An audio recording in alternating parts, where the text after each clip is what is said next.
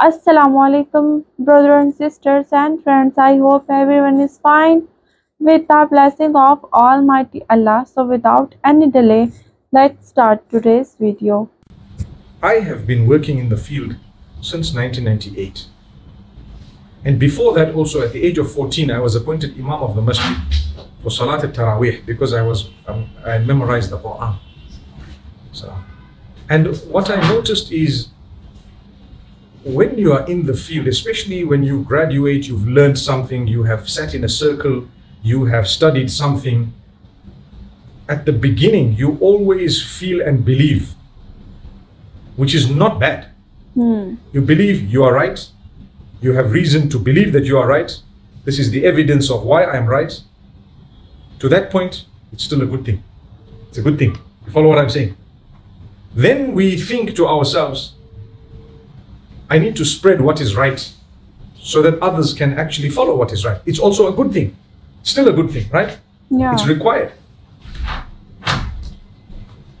Then what happens beyond that? Then beyond that, we tend to have an idea that there is no scope for anyone else to interpret this in any other way besides my way and the way of my sheikh. Are you following what I'm saying? That itself is a disease. That's a disease. You and your sheikh can fly a kite, both of you.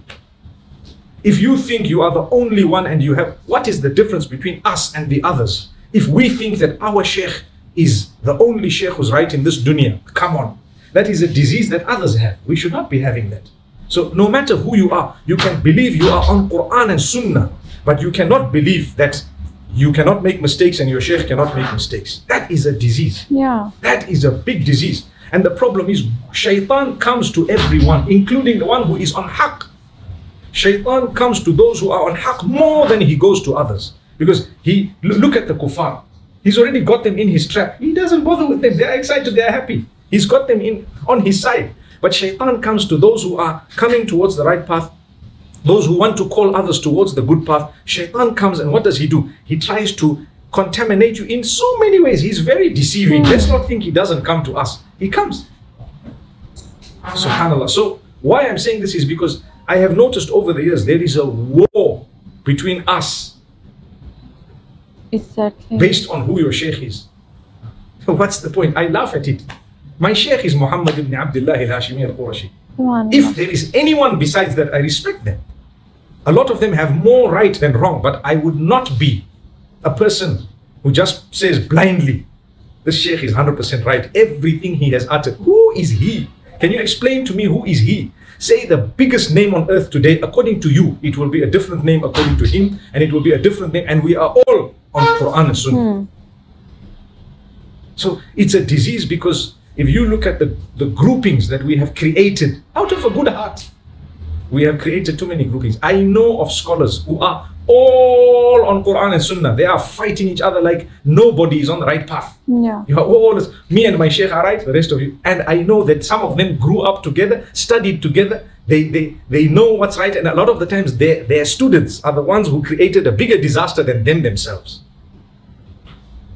Brother and sister, I hope you have watched today's video and I hope you like the video of Mufti Menk because Mufti Menk always speak according to Quran and Hadith, and I hope you have watched his video till end. So in today's we have watched a video of Mufti Menk in which Mufti Menk told us about a disease which we all Muslims have in our mind. So as you can see in the video, Mufti Menk told us that we should not follow any Mufti blindly, because he can also do sins, because every human being can do mistake. Even he is a Islamic scholar or normal Muslim. So we should not follow them blindly, but to who follow blindly is the Prophet Muhammad sallallahu alaihi wasallam, because Prophet Muhammad sallallahu alaihi wasallam is the Prophet of Allah subhanahu wa ta'ala, and he is because he gave us the messages of Allah subhanahu wa ta'ala by sharing Holy Quran to us. And Mufti Menk also told us that devil always attack noble Muslims who follow the teachings of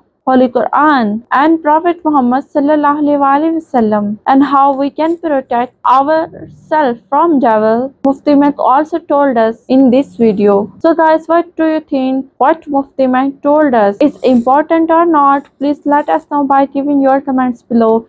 And if you are satisfied with the video of Mufti Menk, then it's our request to you guys, please subscribe my channel and press the bell icon so whenever a new video will be published, you will get its notification first.